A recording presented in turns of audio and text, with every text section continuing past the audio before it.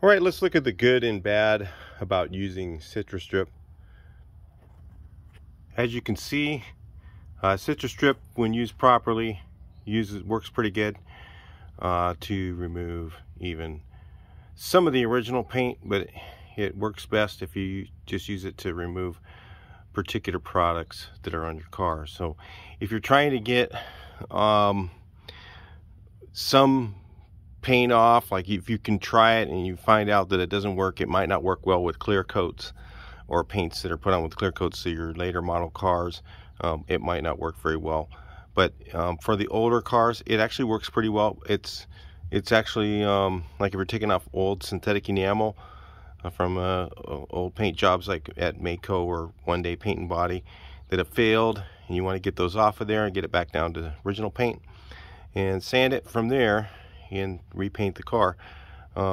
It actually can work pretty well for that. The advantages are, number one is it does not, I don't have gloves on. I don't know if I'm supposed to, but it doesn't bother me at all. And I've done that without gloves. It's up to you on that. Of course, you probably would wear them, but and one of the problems is no matter how much you cover yourself up with most strippers, you get it on your skin sometime or another, and it's not a pleasant thing. It's no big deal. You usually can wash it off or whatever, but it burns a bit, somewhere. Even if you're wearing gloves, usually somehow it breaks through them, or you get holes in your gloves or whatever. And with a regular stripper, sometimes that happens. One of the advantages of it too is that it does not evaporate. So it does not evaporate very quickly. It actually takes a long time to dry.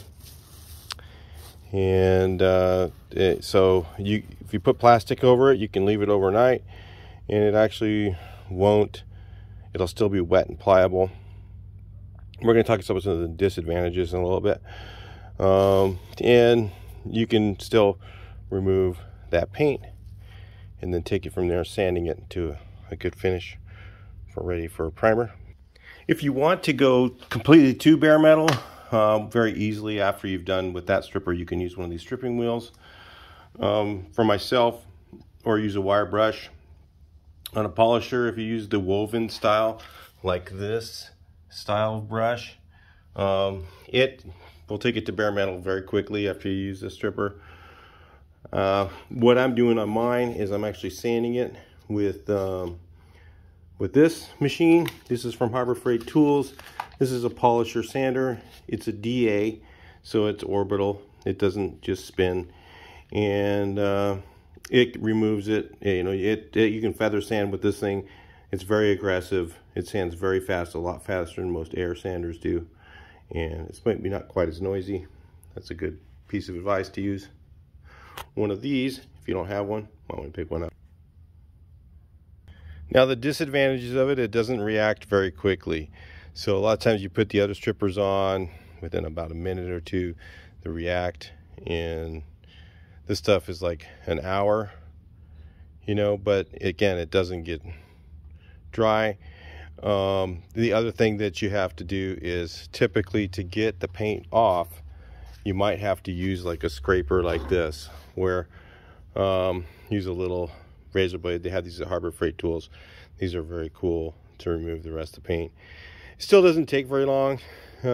So if you weigh it out, kind of the toxicity of the other products, sometimes might, be kind of a pain.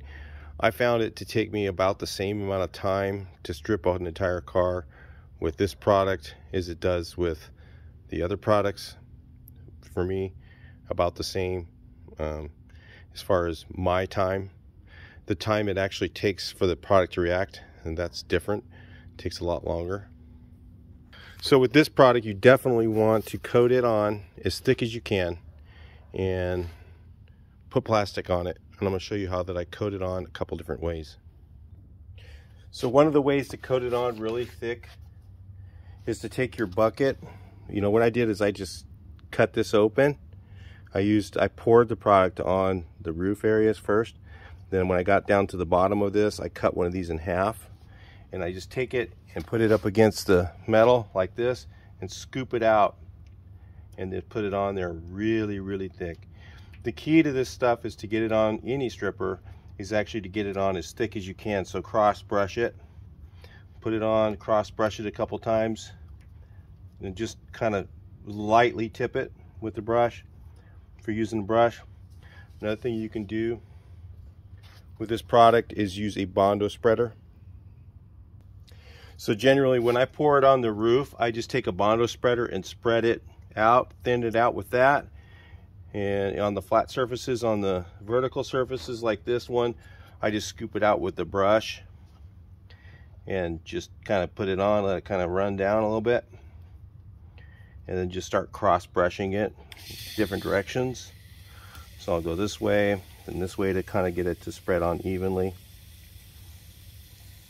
And this is just a chip brush, so it's kind of cool. It doesn't. And then when I put my plastic on, I'll rub my hands over the plastic and kind of even it out with that.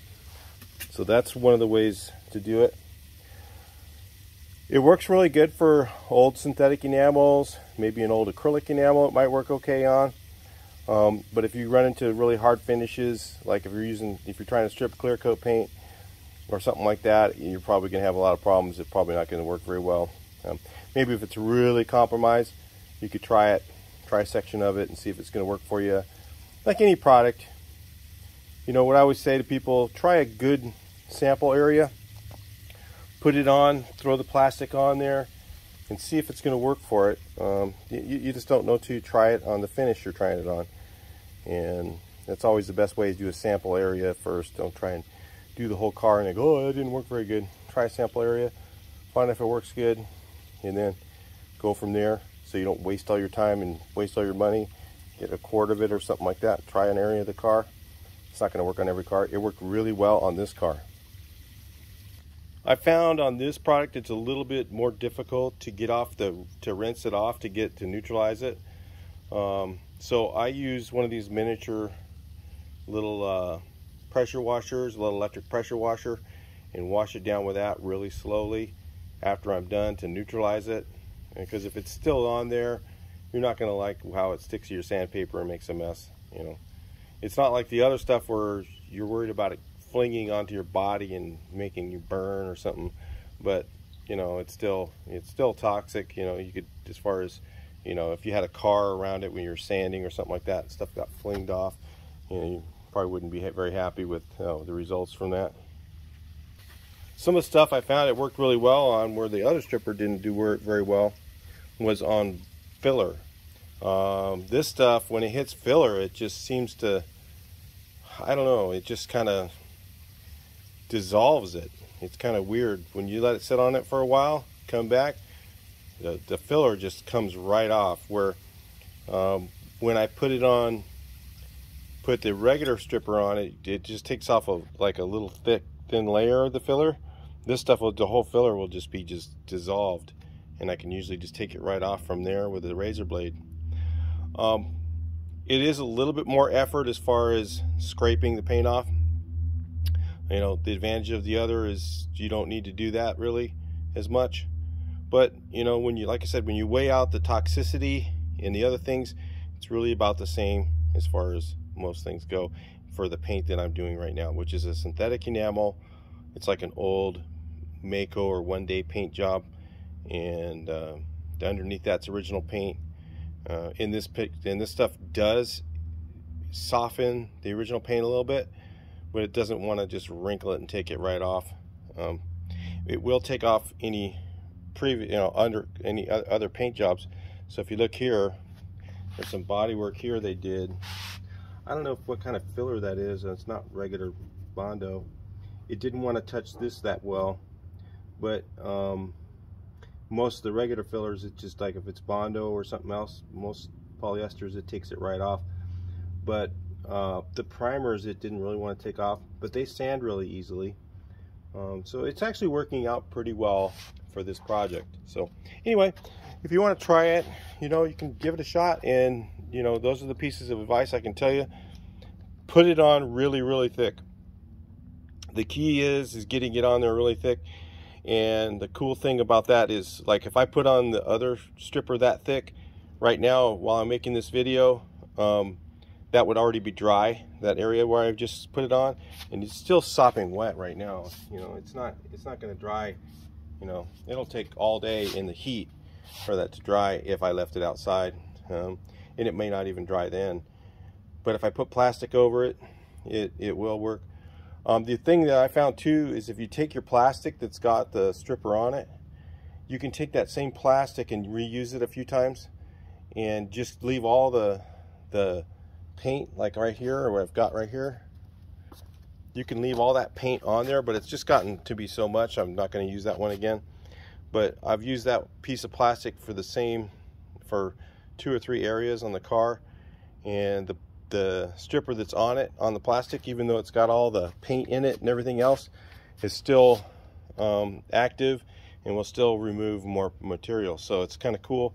Versus if I did that with the other strippers, it wouldn't be wet still. It would dry out and then it's useless, where this stuff can keep going and going and going. So it's kind of cool.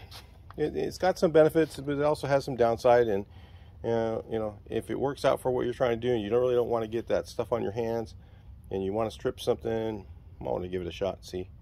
All right, I'll talk to you in the next video. Please like, share, and subscribe. Hopefully this helps you figure things out.